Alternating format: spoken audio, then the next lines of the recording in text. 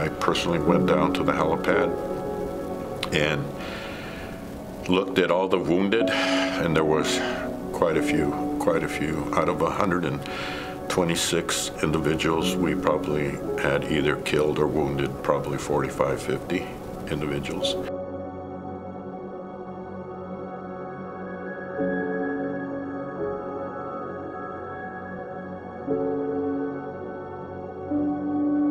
My name is Gil Perez. I'm 75 years old and a resident of Pico Rivera. Today, I'm going to tell you my personal experience of a Memorial Day event that occurred in 1968. It wasn't a Memorial Day event, but the circumstances of that day are now etched in my brain and reminded not only every day, but especially on Memorial Day.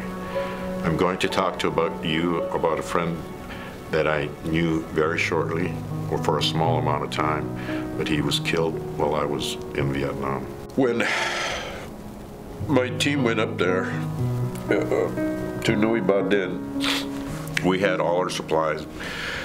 We brought our own food, we brought our radio, we brought our equipment, we brought our weapons, we brought our ammunition, because our unit was only one small unit within the 25th Division of thousands and thousands of soldiers.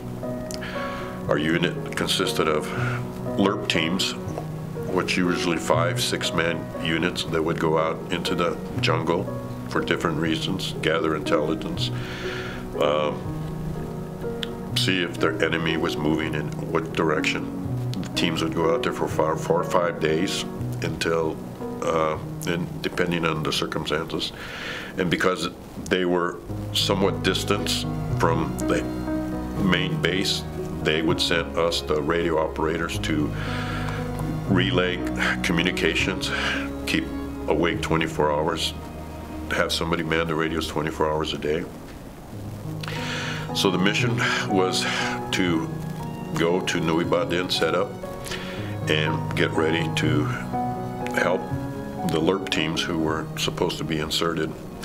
But because the weather was very bad, it wasn't clear. There was a lot of fog, a lot of rain at different times. The teams were not going to be inserted because no support. If they needed help, they'd have to call in helicopters, and because of the bad weather, they weren't going to be inserted. We were up there for 3 or 4 days. I was losing patience because we weren't doing anything, and I called the lieutenant who was in charge of the operation and told him, and he says, just hang in there, we're gonna have an insertion. And then 2 days before, the 11th, to the best of my knowledge, I was approached by an individual. It turned out to be Wayne. He says, my name's Wayne. I'm here to be part of the team, and you're supposed to train me into what we're going to be doing. I said, okay. I said, first of all, find a nice place to sleep, because we don't have any assigned places to sleep. You just have to find your own place. And he went about his business, but I told him and the other folks, because I didn't feel comfortable being up there. And to this day, I try to think to be prepared for no matter what. That was a valuable lesson, because prophecy, I guess, that I told my men that if something happened, where to go, what to do, be prepared. Don't count on anybody, count on yourself. And when that happened, the day before, 2 days before, when that night that Wayne arrived, he got into a card game, and he proudly showed me his brand new watch. And he said he wanted it in a card game. I said, oh, good for you. Okay, that was it. That was the last conversation I had with him. In 1968, I was assigned to a reconnaissance team, long-range reconnaissance patrol from the 25th Division out of Cu Chi, Vietnam. On May the 13th, I led a team of communications operators, radio operators, to a mountaintop called Nui Ba Din, 3,200 feet high in the middle of rice paddies, the highest mountain in the southern part of Vietnam, or the South Vietnam. On May the 13th, we got attacked on this hill, this mountain. I had gone to sleep. I had told my team the day before that if anything happens, if we get attacked, that we would meet together in the pagoda, which was a religious Buddhist temple at the top of the hill. The American communications team that was up there, over 126 individuals, in my opinion, weren't prepared for an attack. It never happened up there on that mountain. They had never been attacked. They had never been fired upon until May the 13th. May 13th at around 9:45, 10 o'clock at night, while everybody was asleep, or supposedly, we were attacked and woken up by satchel charges, rifle grenades. Subsequently, I could tell that we were being overrun, that our troops up there were doing the best they could, but unfortunately, we were surprised and we were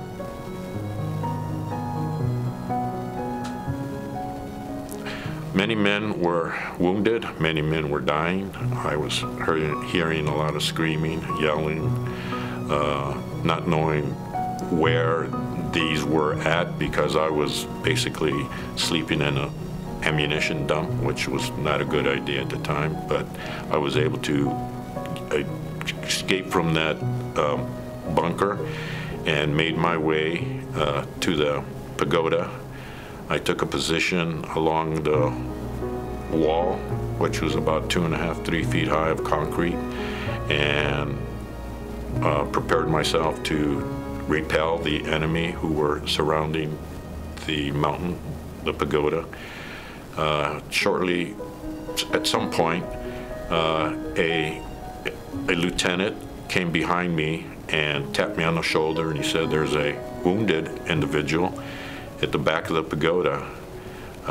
He tapped 2 other individuals next to me and told them to carry a stretcher, and I was going to lead them to help find where this individual was. I led the 2 individuals who were carrying the stretcher. We were low crawling to the back of the pagoda, and after about 15, 20 yards, I looked behind me to make sure everything was okay, and there was only 1 individual carrying the stretcher. And so I continued moving along, and another 20 yards, I looked back, and just the stretcher was there. There was nobody else. I don't know what happened to those individuals. So I kept on my mission, and I got to the back of the pagoda, and there were large rocks protruding from the ground, probably 10, 15 feet high. They looked like giant surfboards stuck in the ground, but they were dark black, very unusual terrain. It was pitch black. I started crawling around the rocks, looking for this individual. I did not see anybody. I didn't want to be there any more than they had asked me to be there, but I didn't want to be there at all. So I quickly did a survey within my eyes without exposing myself to as best I could see, and I crawled around for maybe 5 minutes. Eventually, I saw an individual who was sitting on the ground with his back up against a rock. And I went up and I did a quick cursory of his body. I touched his face, his shoulders, his midsection, his legs, his feet. I didn't see or observe or feel any wounds or blood or injuries. And when I got to his wrist, I saw that he had a watch. That watch I recognized as this individual who had just came into our unit, who was a brand new individual.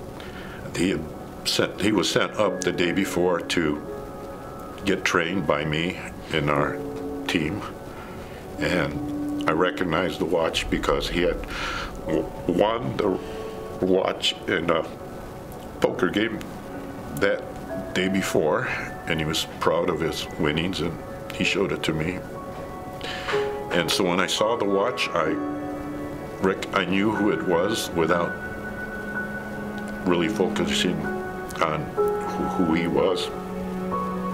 So, not feeling any injuries in my mind, he was unconscious but still alive. I didn't feel for a heartbeat or check his wrist or a pulse. I just started back to the pagoda where they had a makeshift first aid station for the wounded and the dead. I pulled him by his jacket collar, drug him back to the pagoda, and I went inside the pagoda. I left him at the doorway, and I told the medics to please take care of him. I felt responsible, but things were happening fast. I needed to get back to help stem the tide, so to speak. So I left him there. Finally, things got quiet after another couple hours. We repelled what was left of the Viet Cong who had overrun our position. When daylight broke, my first objective was to go find Wayne. And I looked around the pagoda where the medics were, and I asked them, "Where's my guy?" And they said all the wounded were being taken down to the helipad. That was the only way to get in and out of this mountaintop was by helicopter. The other individuals on my team, we met in front of the pagoda. I told them Wayne was missing, to assign each individual an area to go look for Wayne in case he wasn't down below at the helipad. I personally went down to the helipad and looked at all the wounded, and there was quite a few. Out of 126 individuals, we probably had either killed or wounded probably 45, 50 individuals. I looked at all the wounded individuals as best I could to see if Wayne was there. I didn't see him. I then opened up the body bags of all the dead, wounded or dead. I opened up enough to look at their face and check their wrist for a watch. None of them were Wayne. I was frustrated. I went back to the top, to the pagoda. There were people running around. There was bodies everywhere. I finally found my team. I had told them to come back in 20 minutes. They showed up. They said none of them had found him.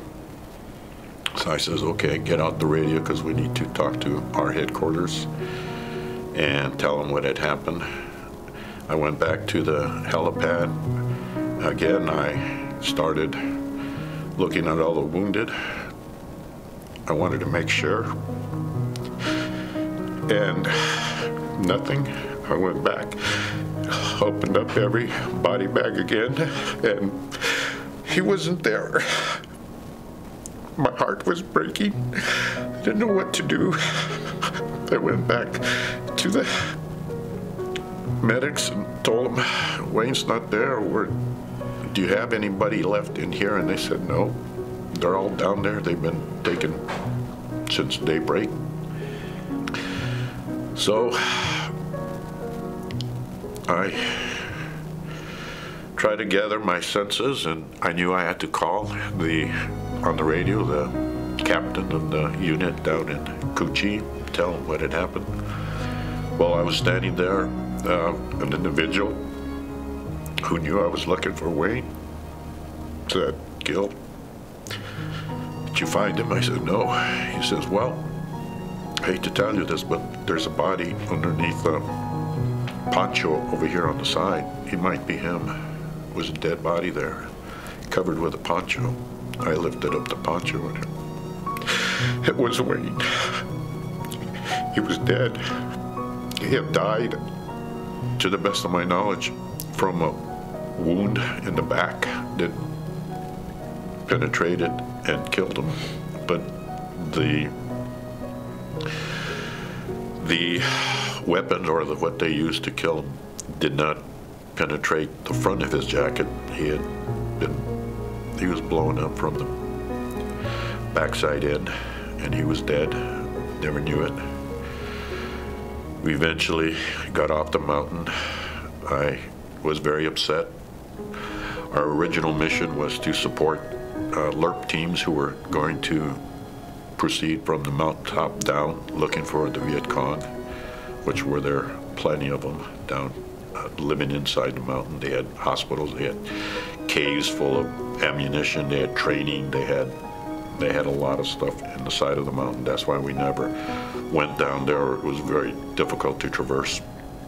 Subsequently, I made it back to Cu Chi, the headquarters of the LRPs, and excuse me.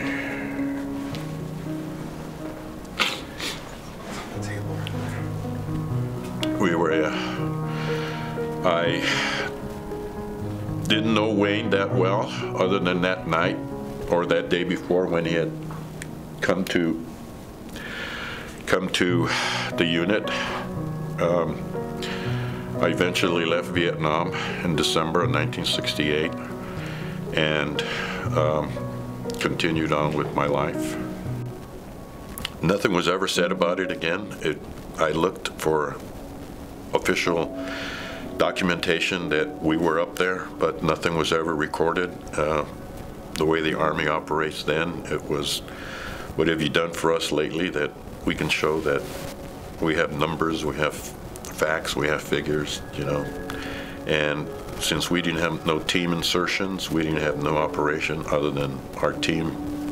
And I lost contact with all the individuals that were with me that day, and there's only one who I know that lives in Southern California. He's local, but I haven't talked to him in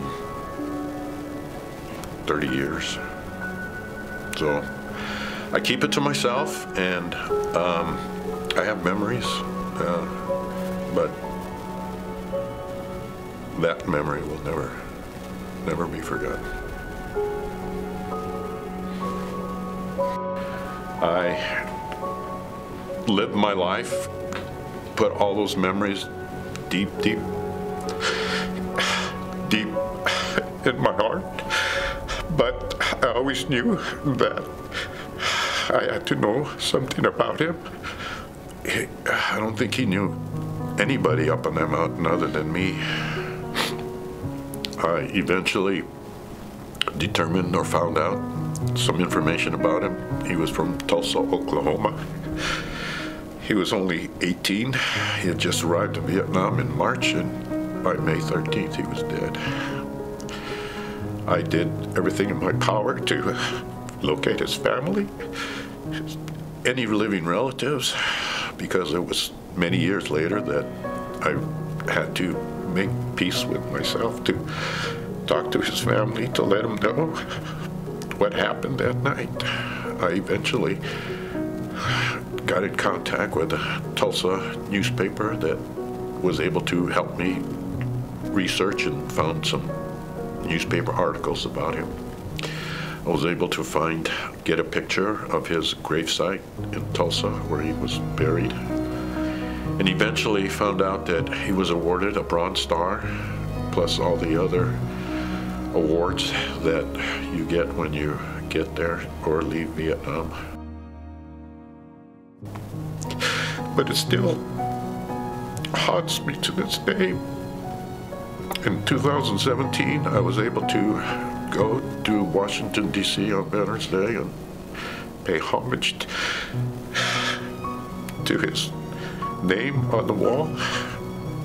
fortunately, I had my wife who supported me and comforted me because it's very, very difficult. And now I feel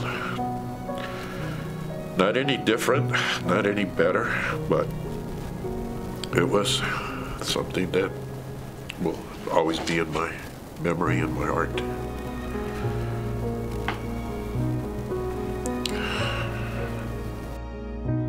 Coming home was a different event because they were offering individuals with less than 6 months to do in the military if they wanted to extend any time in Vietnam to allow them to get home with less than 6 months, that they would discharge you from the Army. And I would have to extend 12 days, sometime between Christmas and New Year's of 1968. And I wrote my parents and sent them a letter and told them that I was going to extend so that I could, when I got back to the United States, I didn't have to put on the uniform again. Not that I was ashamed of it, I just felt I needed to leave the past as best I could. At the last day before the 12 days started, I decided I didn't want to be there anymore. I didn't want to risk my life, my limbs, my eyesight, any injuries, or sacrifice anything, because it would have fallen on my shoulders and my head that I volunteered to stay.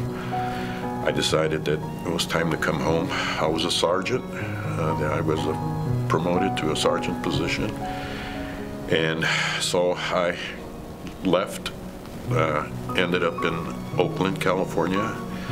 After several days there, I made my way home by airplane to here in Pico Rivera, where my family was. My sister picked me up at the airport, and I surprised my mother and father. They were in shock to see me, but it was a very happy reunion. It took me months to recover from the fear of falling asleep and not knowing if I was going to wake up, or backfire, or a plane flying over, or a helicopter, or somebody throwing the fireworks. It made me go deeper into myself and keep those memories deep within my soul. And I eventually put it past. I was proud to be a Vietnam. I am proud to be a Vietnam veteran, serve my country. But it took a long time for me to realize that I needed to do something about Wayne. And I hope that eventually maybe his family will see it, hear it, know that I did everything I could to take care of him, but he didn't make it. He didn't make it. It didn't grow up to see kids, a wife, family, a holiday. And I hope he's looking down.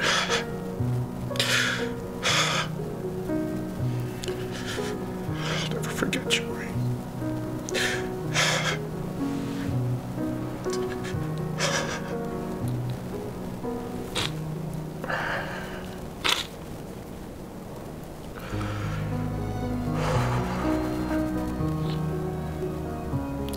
The first time I expressed this story when I was going to the Veterans Administration to file claims for PTSD and compensation and benefits for my experiences there. And this was probably 10 years ago that I had to talk to their doctors about what caused me to wake up in the middle of the night and go screaming into the backyard. A lot of things that I never really talked about to anybody, and they listened to me, and but that was the first time, probably about 10 years ago, that I really told anybody. Did never express these feelings to my wife, to nobody, until recently. And it still hurts. It hasn't made it any better, even talking about it, because emotions still come up.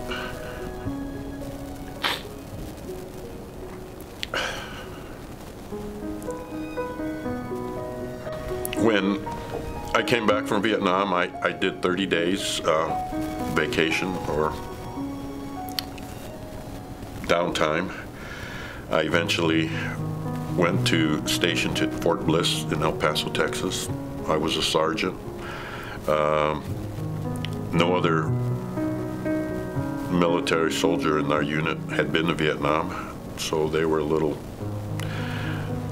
not real friendly to me, because I think they were a little scared of me, just because I had been through what I had gone through. Eventually, I left the military after 6 months at Fort Bliss. I came back to Pico Rivera. Subsequently, after about a year and a half, I applied to the LA County Sheriff's Department and made it a career for 25 years. I worked numerous assignments, met a lot of wonderful people that focused on closeness and friendliness, friendship. I worked 25 years. I worked at 5 different patrol stations: Norwalk, Pico Rivera, East LA, Malibu, and Lakewood Sheriff stations. I didn't want to be part of the furniture. I enjoyed my career. I eventually left them. I became a security director for 3 different security companies. I was in charge of the LA County Museum of Art when the Vincent van Gogh exhibit came here in 1998. I had 300 people under my command, and it was a successful display of art. So I got to see Vincent van Gogh's 70 pieces of art every day, which was wonderful. I eventually I got into real estate. I got into private investigation business. What else did I do? I've done so many things. I was a funeral director for 2.5 years. I was a security consultant and executive protection for family from Saudi Arabia, the very high end of their family who have homes in Beverly Hills. I eventually was living here in Pico Rivera with my wife. I was approached, or I should say, I was in conversation with one of the city councilmen, and at that time they were talking about creating a Veterans Commission for the city, which I was very enthusiastic about, because veterans at that time were real struggling with a lot of different things, and there was a lot of resources that they weren't aware of. Nobody gives you a book or a pamphlet how to deal with different things. I started going to the VA in Long Beach, but it was more depressing than it was helpful.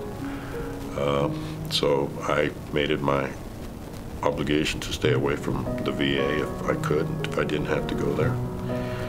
But going back to the Veterans Commission, I saw it as a good opportunity to give back and help awareness. The city is going to be having a memorial, the traveling wall here in Smith Park, Pico Rivera, this next month. And my focus was on education to the young people, the school people, the high school people, the college kids, because I don't think they touch on in their history books much about what's happened in the past, especially since 1968 or the Vietnam War. And I hope to enlighten some, to express my experiences so they have a clear understanding of somebody who's walking and talking and still breathing, and without having to read about it after I pass away.